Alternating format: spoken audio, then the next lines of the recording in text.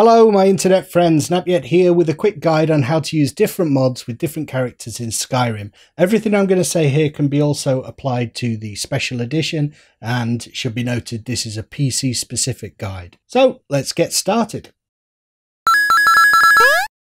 I decided to do this quick guide because it was a question that was asked by a subscriber, and it's a really good question. Often we want to play different types of characters and different mods correspond to different characters, so we want to be able to do this, and it's not immediately obvious how to do it. The way that I've found to do it that works for me is to use Nexus Mod Manger. If you're not using Nexus Mod Manager to install your mods already with Skyrim, I'd highly recommend that you do it. It allows you to maximize load order, figure out conflicts, and just makes the process so much easier. There are loads of guides online. Just do a search in YouTube on how to get going with Nexus Mod Manager, but we're going to start from the position that you've already got Nexus Mod Manager installed. So by default, this is what you would see once you'd selected all your mods, downloaded them and put them into Nexus Mod Manager. But if you want then to say create a second character without Tame Beasts, without Frostfall, without Hunterborn, then how do you do that? The way you do it is by creating profiles. You come up here and you see that I've called this selection of mods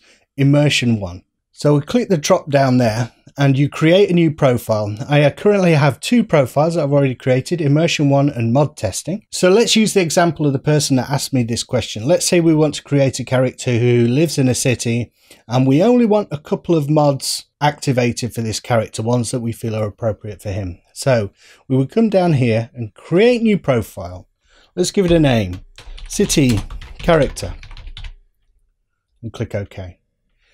And you see it's already duplicated what's already there, but we are in a different profile now, and we switch between profiles by clicking on them here. So I've switched to Immersion 1, you see, and we can switch back to City Character. Now for City Character, once we've got that selected, we go down here and uncheck all the mods. In this case, we don't need to download any new ones. If you did, you kind of would go through that process and add them to this new profile. But in this case, we've already got our mods here, so we can go through and say, let's take off Morrow Loot, let's take off Skyrim Immersive Creatures, and let's take off Tame Beasts. We don't want any of those for this particular profile. It'll automatically save. So now when we switch to Immersion 1, we can see that Tame Beasts is selected, Morrowind is selected, and Immersive Creatures are selected. But if we switch to City Character, those are now deselected. So you have two profiles with very simply different mods. You know, just one profile has 3 fewer mods than the other profile. So we're ready to create our new character. What we need to make sure of is that City Character is selected in Nexus Mod Manager. Dead easy. So every time you fire up your game, you know you want to play the City Character. Let's fire up Nexus Mod Manager. Select Skyrim. Is City Character selected as a profile? Yes, it is. So let's create our new character in Skyrim. Now this is the little bit in Skyrim that is kind of confusing in that it doesn't really present your save games to you very well. The Special Edition does this a little bit better. But you'll see I have, at this point, 328 saves on that main game that I'm playing. And you may have many more. So you need to keep an eye on which save game corresponds to which character. That's the only wrinkle. It's just not as streamlined and not as intuitive as it could be. But as you see, you know, Nap Imperial level 46, that's my current character. So you can always see that in the window when you select it. So let's go back, just create a new character. Let's start a new game. Remember, when I click Start New Game, it is loading the City Character profile from Nexus Mod Manager. That's the one that we selected. So it's applying that profile to this new character here. Let's just go with the default. We are done. Finish character. And he is YouTube Guide. Click Accept. Alright, so as usual, you know, if you're familiar with mods, now it goes through a whole configuration thing. Stuff is getting configured behind the scenes, and it can take up to a good few minutes for all that to happen. But once it has happened, it should have auto-saved already, but we'll do a hard save, new save. And now, when we go to load, we've obviously got the new character, YouTube Guide, Nord, level 1.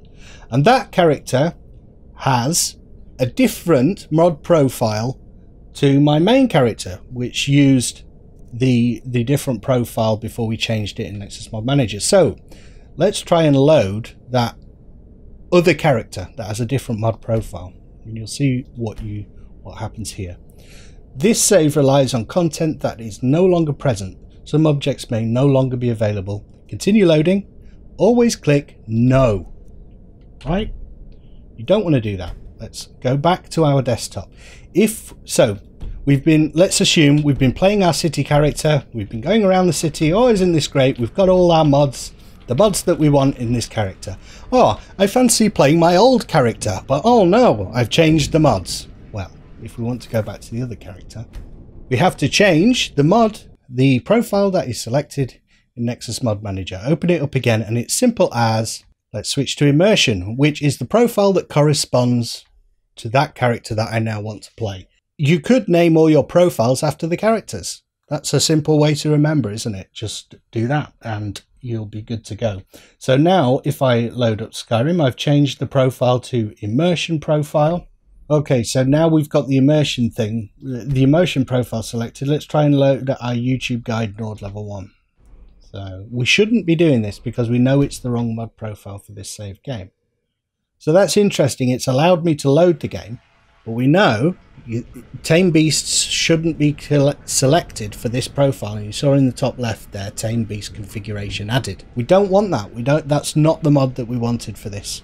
So as you can see, it's not a hard and fast thing. I didn't get the warning that time. It let me load, but then it starts to load all the mods that you didn't want because they're coming from the wrong profile. So whatever the case, whether you load or it doesn't let you load, or whether you load and then it adds mods that you didn't want, the end result is the same. We don't want those mods on this particular character. So you're remembering save games, you're remembering which profile corresponds to which character, and in that way you can have one installation of Skyrim running, but you can have multiple mod configurations by using the profile option in Nexus Mod Manager.